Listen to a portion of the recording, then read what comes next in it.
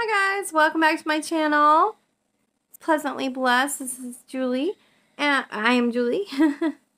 And if you hear snoring, it's my dog. She's being very, very loud. I just wanted to pop on here. Today is October the 5th. Yes, the 5th. Yes, it's almost a whole week in October. Wow, that's crazy. Yes. Hi, welcome back to my channel. And I'm going to show you guys what I've been working on today. So I have been working on for a couple days now, coming up with my own pattern for water bottle holders. So I'm working on this one. I haven't completed any, but well, I have completed a couple, but they've just been for my family.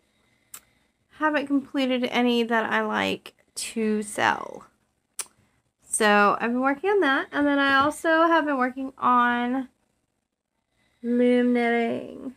So I think I just have a couple rounds on this. I'm not liking this yarn for it, but I've been working on teaching myself to loom knit. So this is giant yarn. Like there it is against my face. It's huge. So actually I'm going to take that apart and I'm going to make that into probably a teddy bear or something.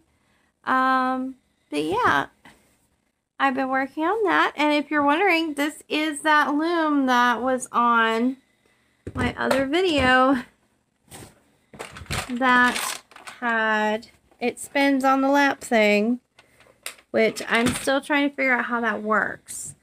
If you have any tips or anything on that, or you have ever used one of those, please let me know, because I am clueless. I just watched a couple YouTube videos today and started working with the loom because I haven't been able to yet. I do have another couple looms, but they've been in storage for a long time. I'm holding my camera, so I'm hoping it's not bouncing too much.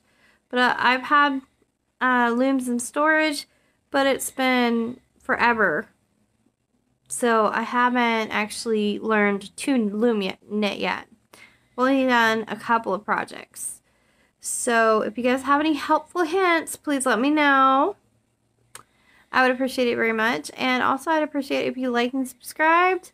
And I will see you guys tomorrow for the next one. Bye!